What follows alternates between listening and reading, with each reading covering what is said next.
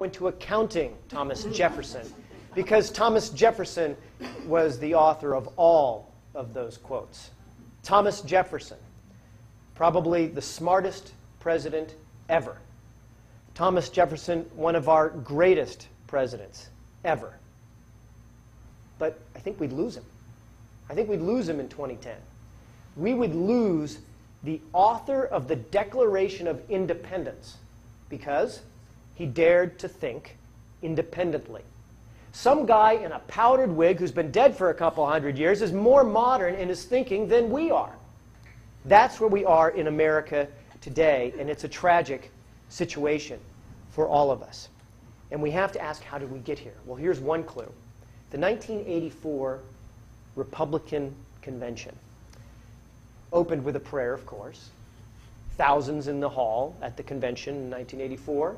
Millions watching on TV. And here's what the minister said, quote, "There is no such thing as the separation of church and state. It is merely a figment of the imagination of infidels." Infidels, I guess, meaning Thomas Jefferson, who was the person who originated the phrase separation of church and state. Now consider this quote. "In no instance have the churches been the guardians of the liberties of the people." James Madison, father of the Constitution. James Madison, you know, Jefferson, everybody talks about Jefferson, right? I mean, he was the guy who said separation of church and state. James Madison said total separation of church and state. That's what James Madison said. Thomas Jefferson could, play the violin. He was tall. He was handsome. The chicks really dug him, right? That was Thomas Jefferson. James Madison was short, kind of fat, not as much of a rock star. But James Madison rocked when it came to understanding what our Constitution was about.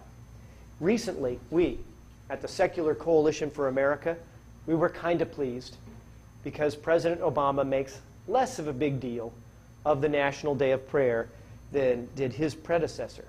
James Madison opposed the existence of national days of prayer. The Secular Coalition for America today, in the 21st century, is lobbying right now to try to stop proselytizing by military chaplains to our men and women in uniform. James Madison said he opposed the existence of chaplains even to open the Congress. Because why? He said that that automatically leads to majority tyranny. And of course he's right. I mean, is it going to be the Sikhs that are going to be opening a lot of the sessions? No. No, that's not the situation. It leads to majority tyranny, and James Madison was exactly right. The Secular Coalition for America, right now, we're lobbying on your behalf to stop funding for so-called faith-based initiatives. They get tax money and then carry out religious functions with that tax money. We oppose that on your behalf. James Madison, when there wasn't one penny, not one penny of federal money, opposed giving to a church a governmental function, even when there was no money changing hands from tax dollars, because he said that it was too much of an intermingling of the functions of church and state, and therefore it should not happen. That was James Madison. But I was in talk radio not too long ago, and somebody called in and said, Jefferson, Madison, those are just two guys, right? That's okay, two guys. All right, so let's take that premise and let's roll with it for a minute and say, let's go to John Adams. John Adams, who was probably the most Christian of our early presidents. Here's what John Adams said. The United States is the example of government erected on the simple principles of nature. Adams said government, our government, quote, founded on the natural authority of the people alone, without a pretense of miracle or mystery, and that this is a great point gained in favor of the rights of mankind. John Adams. And it was John Adams who signed the treaty that many of you know, that was unanimously approved by the U.S. Senate, that was approved by his Secretary of State, that said the U.S. government, quote, is not in any sense founded on the Christian religion. And that language was approved by John Adams' predecessor, George Washington.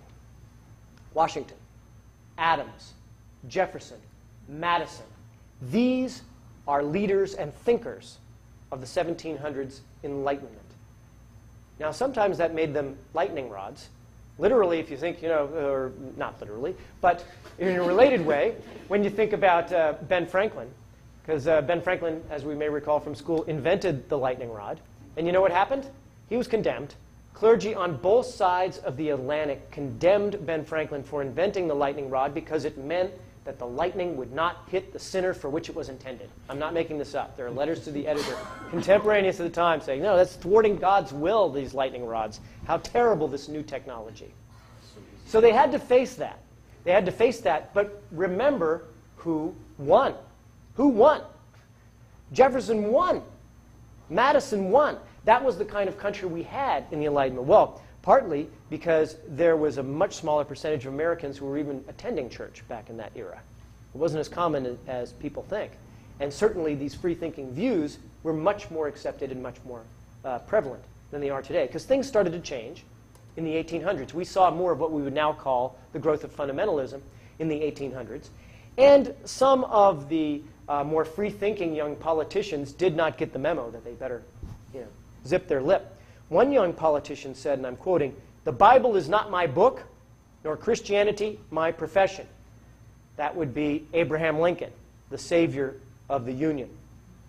Abraham Lincoln, who when he ran for office one time from Springfield, Illinois, all of the ministers in Springfield endorsed his opponent, Stephen Douglas.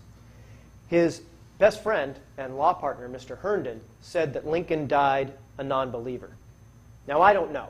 I don't know whether Lincoln believed in God or didn't, and he certainly used biblical terminology through much of his later career. But what I do know, and what is important here, is that Abraham Lincoln would have great difficulty being elected to Congress, much less President of the United States, if he were confronted with his own words, with his own free-thinking ideas and skepticism. That's what he would face. Now let's turn to the Abe Lincoln of American letters, Mark Twain. Some people consider Huckleberry Finn to be the great American novel. And the central conflict in Huckleberry Finn was Huck going to help Jim escape slavery.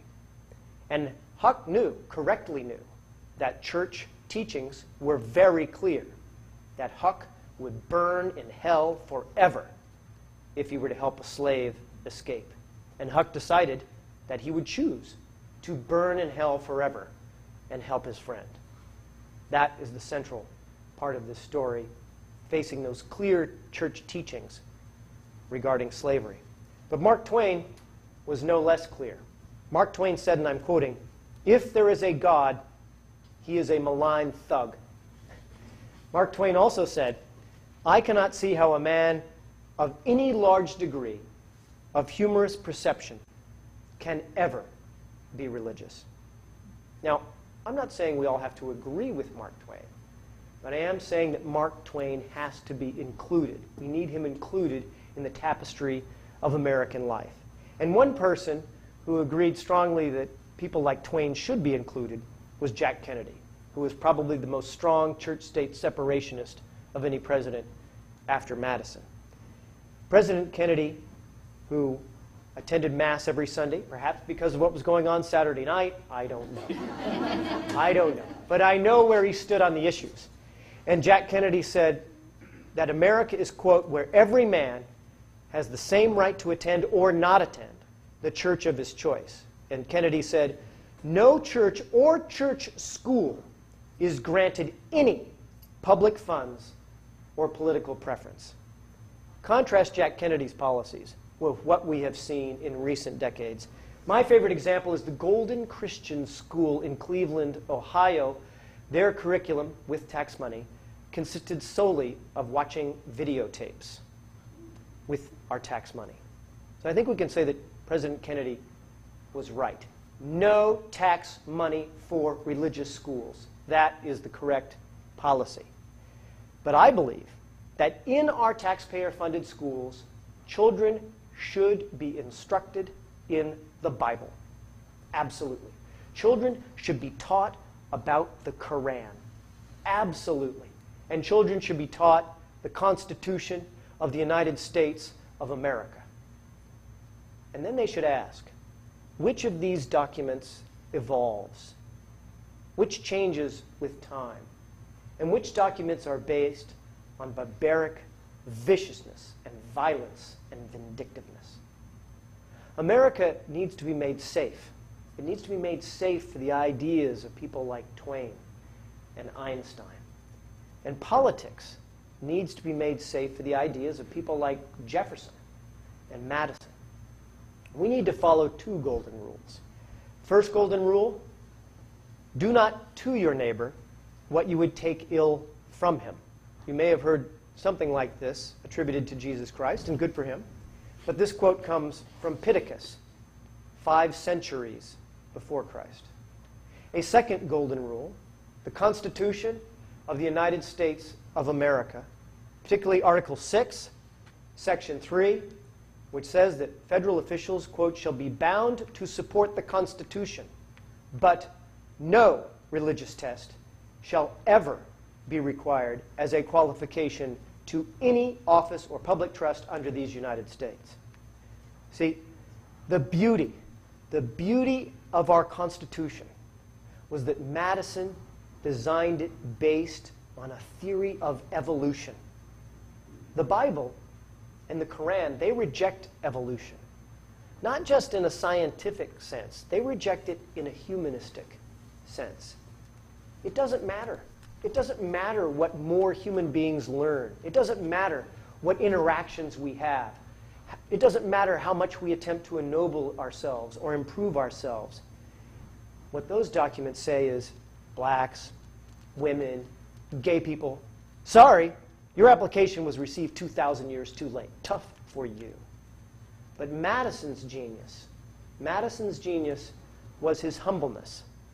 His humbleness in knowing that what he knew in 1787 wasn't all there was to know, and that he was willing to see things evolve and change. You know, I believe that Darwin and Einstein produced real books of revelation. And if somebody here can explain to me the biblical book of Revelations, let me know, because it makes absolutely no sense to me whatsoever. But Darwin and Einstein's books, they offered us profound, new, elegant, and marvelous ways of looking at our world and at our universe. And just as dramatically, and just as importantly, Madison offered a new way, a new set of rules for human interaction. Rules that bend toward increasing compassion and inclusion and justice. Like Einstein, Einstein said that light bends, and Madison said that the light of justice bends to include all people increasingly. And the light of justice is bending, and it's bending in a positive direction, I'm happy to report. You know, among Americans who are 65 and older, there are approximately 7% of people in that age group who report some form of naturalistic or non-theistic or scientifically based worldview. And thank you to those people on the vanguard, those early leaders.